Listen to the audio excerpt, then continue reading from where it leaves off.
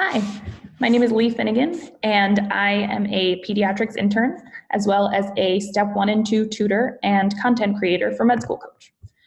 So this week's question of the week is for the USMLE step 2, and here's our question. A 23-year-old woman presents to her gynecologist for irregular menses. The patient reports that she had menarche at age 12, and since then her menses have always been irregular, with an average of about 4 menses per year. When she does have menses, they are prolonged with heavy bleeding. The patient's medical history is notable for facial acne, which is treated with topical clindamycin and tretinoin, and 1 urinary tract infection last year, which was treated with antibiotics. She is sexually active with 1 male partner and uses condoms for contraception. Her vital signs are a temperature of 37.2 Celsius, pulse of 78 per minute, blood pressure of 115/80, and respiratory rate of 14. She has a BMI of 32. Her physical examination is notable for facial acne and hirutism. Her pelvic exam is notable for a well-rugated vagina with a regular-sized mobile uterus and bilaterally enlarged ovaries without cervical motion tenderness or adnexal tenderness. A urine beta-hCG is negative. The physician considers putting the patient on an oral medication to relieve her symptoms, regulate her periods, and prevent future malignancy. Which of the following would be a contraindication to starting such a medication? A, migraine with aura. B, history of first trimester spontaneous abortion without clear cause.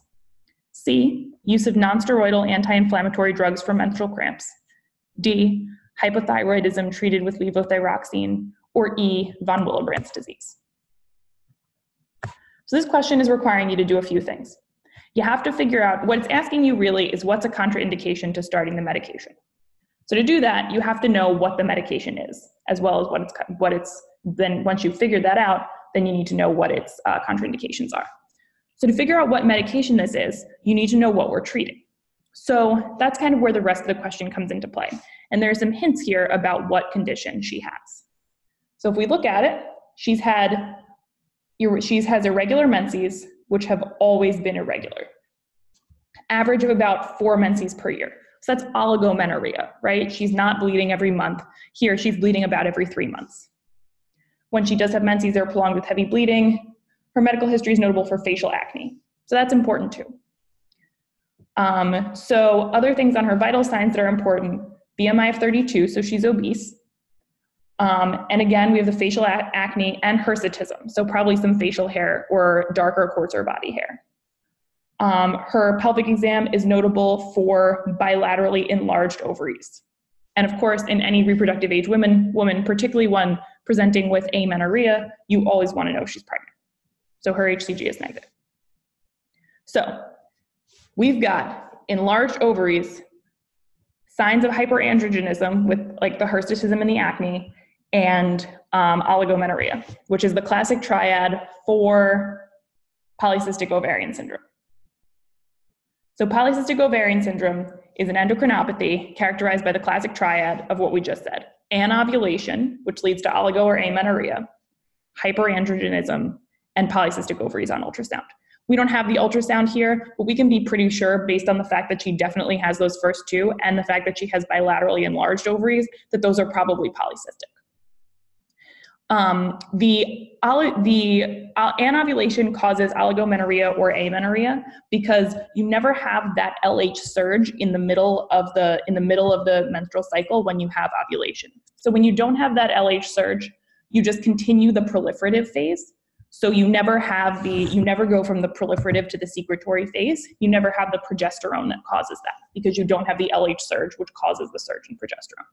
So without that LH surge and without the progesterone, you have unopposed estrogen, and the unopposed estrogen causes the endometrial tissue to proliferate and proliferate and proliferate and proliferate and proliferate until eventually it just outstrips its blood supply and becomes unstable, and then it sheds. So that's the period that you get in polycystic ovarian syndrome, is when you've built up so much endometrial lining that it's unstable and it sheds.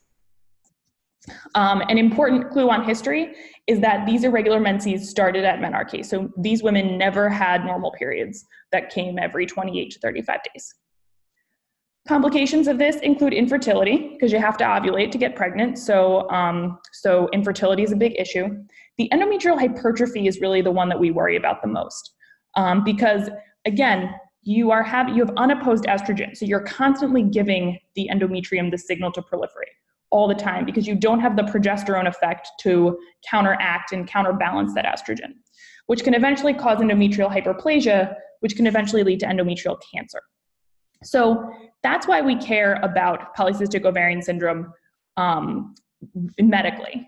In a woman who has no interest in being pregnant, so doesn't care about the infertility, we still are worried about that risk of endometrial hypertrophy and cancer. It also increases your risk of insulin resistance, so type 2 diabetes as well. So the treatment is what we're being asked about here, which is combined oral contraceptive pills. Now, the reason why we care about putting women with PCOS on OCPs, people always say it's to regulate the periods, which is true because it's kind of a nuisance for these women frequently to kind of not know when their periods are going to come and things like that. But amenorrhea by itself isn't dangerous. We have pills and IUDs that cause amenorrhea or oligomenorrhea. It's not having a period that's dangerous to these women. What's dangerous is the fact that they have unopposed estrogen. So it's really the unopposed estrogen that's causing the problem.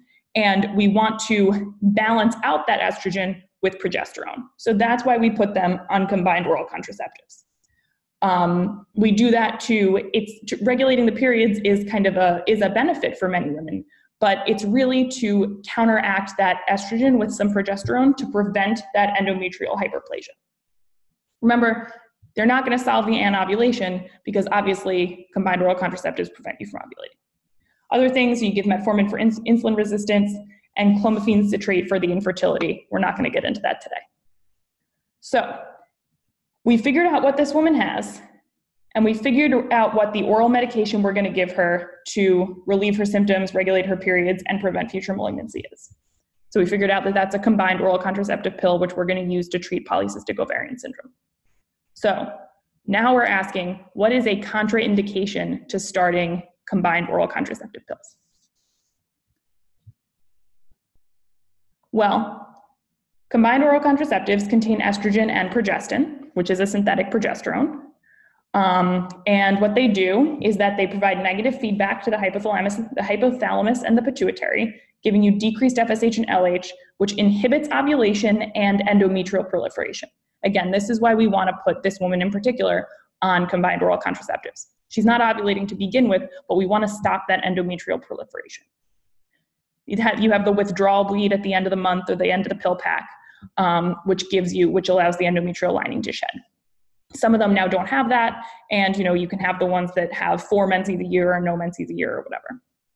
So we're using it for here, prevention of endometrial cancer and anovulation.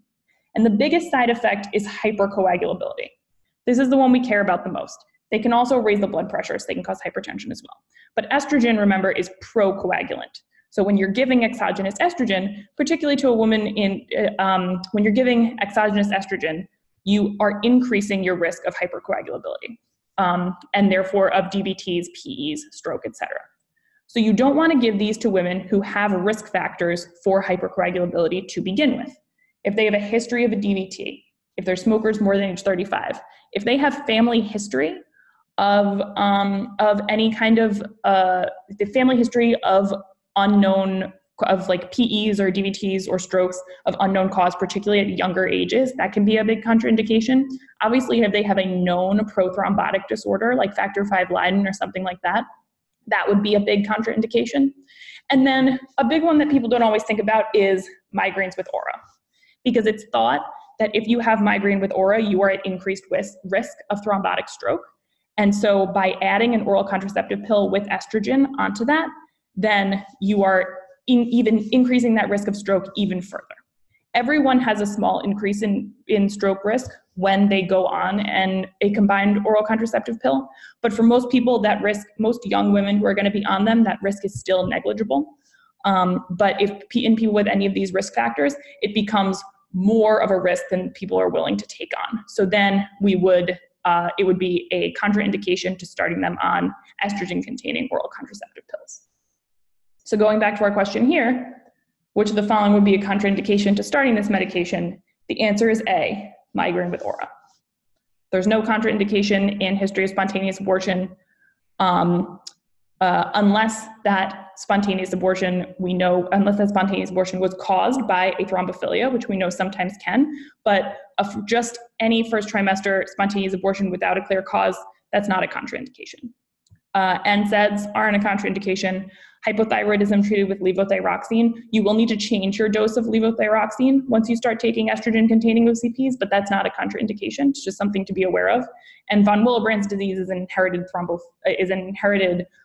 bleeding disorder, so not something that we would worry about. If it were an inherited clotting disorder like factor V Leiden, that would be different, but for bleeding disorders, we don't worry about them. And that is today's question of the week.